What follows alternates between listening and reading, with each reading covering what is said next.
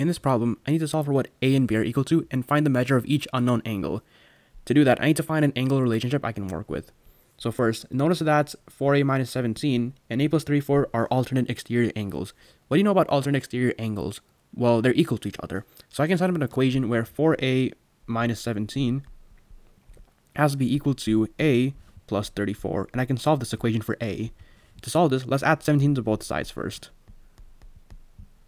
If you do that, say 34 plus 17 is just 51. So 4a equals a plus 51.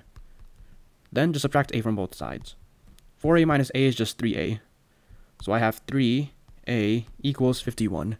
Finally, just divide by 3 to solve for a. And 51 divided by 3 is just 17. Therefore, a is just equal to 17. Now, let's use that to solve for a plus 34 and 4a minus 17, so I can find those unknown angles. So first, a plus 34, to find that angle, just plug in a equals 17. So I can just rewrite that as 17 plus 34. And 17 plus 34 is just 51. So therefore, this angle down here is just equal to 51 degrees. And remember, this angle down here and that angle up there are the exact same due to alternate exterior angles. So I can write this whole thing as 51. And let me just write that a is equal to 17 since we needed to solve that. Now, how can I solve for b and what 9b plus 57 is equal to? Well, I know that 9b plus 57 and 51 are supplementary angles.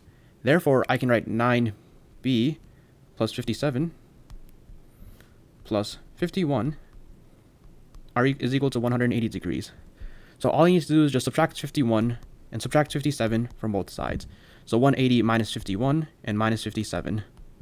And if you do all that math, what you're going to find is that b is just equal to 72. And then just divide by 9. And if you do 72 divided by 9, that's just 8. So therefore, b is equal to 8. And actually, let me write that up here. So b just equals 8, and we solve for both a and b.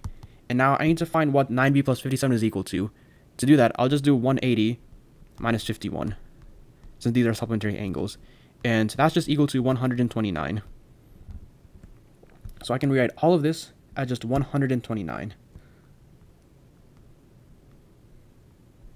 So I've solved for a and b, and I found each unknown angle in this problem.